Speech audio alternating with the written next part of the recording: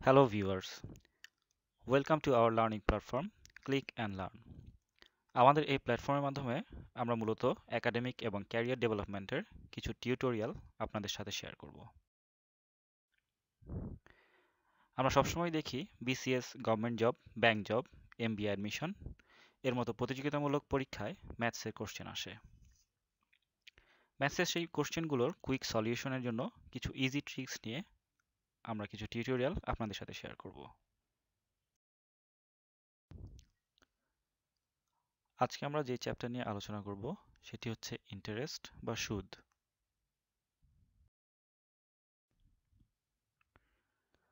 প্রথমে আমরা ইন্টারেস্টের সংজ্ঞাটা জেনে নেই।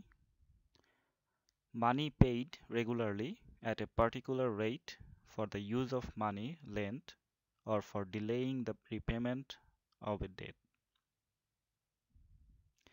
ইন্টারেস্ট দুই প্রকার, সিম্পল ইন্টারেস্ট এবং কম্পাউন্ড ইন্টারেস্ট। সিম্পল ইন্টারেস্ট হলো সেই সুদ যার পরিমাণ মূলত প্রতিবার একই রকম থাকে। সিম্পল ইন্টারেস্টের সাথে কম্পাউন্ড ইন্টারেস্টের পার্থক্যটা হলো কম্পাউন্ড ইন্টারেস্ট চক্রবৃদ্ধি হারে চেঞ্জ হতে থাকে।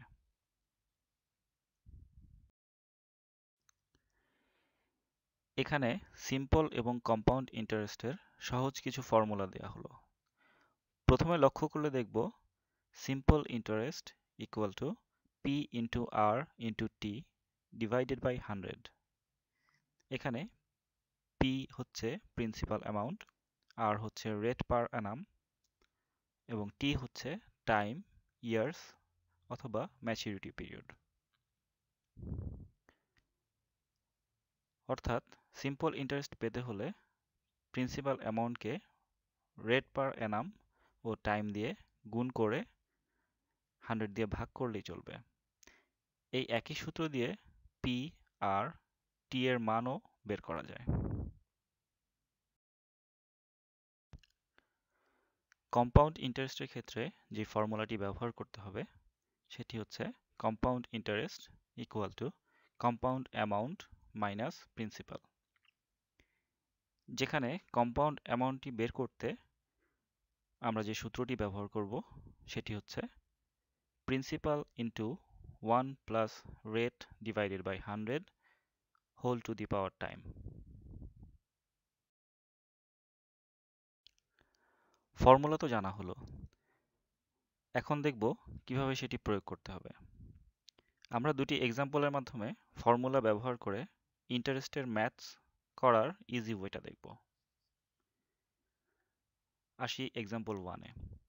কোশ্চেন দেওয়া আছে the simple interest on a certain some for 3 years at 14% per annum is টাকা 235.20.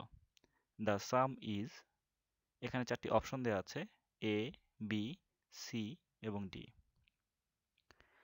আমাদেরকে প্রিন্সিপাল অ্যামাউন্ট বের করতে হবে। এখানে আমরা দেখতে পাই সিম্পল ইন্টারেস্টের মান টাকা 235.20, টাইম পিরিয়ড দেয়া আছে টি ইকুয়াল টু 3 ইয়ার্স এবং রেট দেয়া আছে 14%। এখন আমরা এই মানগুলো সূত্রে বসালেই আনসারটা আমরা পেয়ে যাব। সো আমরা সূত্রে মানগুলো বসানোর পরে যে আনসারটা আমরা পাচ্ছি সেটি হচ্ছে 560। সো এখানে আমরা দেখতে পাচ্ছি অপশন বি তে 560 দেওয়া আছে। So the answer is option B.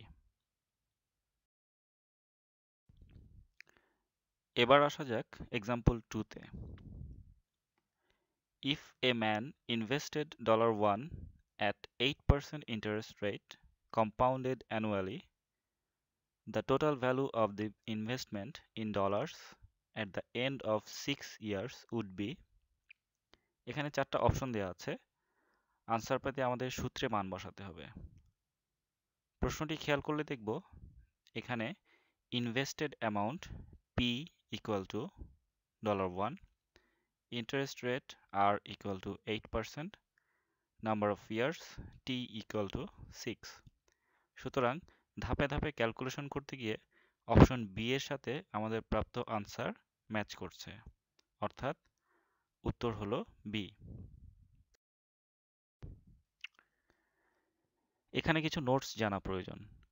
যদি কখনো নাম্বার অফ কম্পাউন্ডিং বা m এর মান দেওয়া থাকে, তাহলে রেটকে পার্সেন্টেজ থেকে দশমিকে ভাঙিয়ে m দিয়ে ভাগ করতে হবে এবং t এর সাথে গুণ করতে হবে।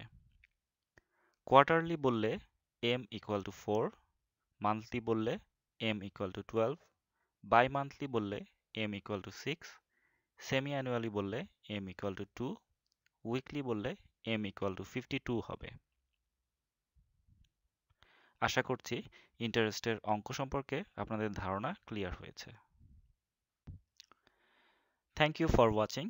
If you like our tutorial, please like it, share it, and subscribe our channel for more tutorials.